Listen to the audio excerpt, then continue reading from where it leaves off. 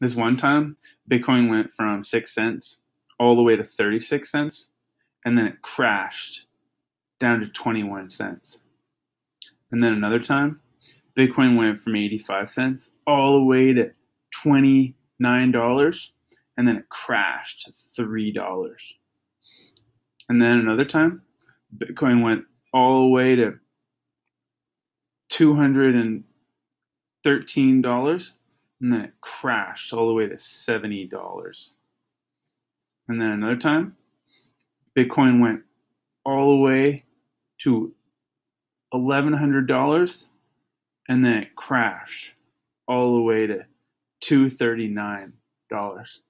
So the moral of the story is don't buy Bitcoin because you know it's going to crash again.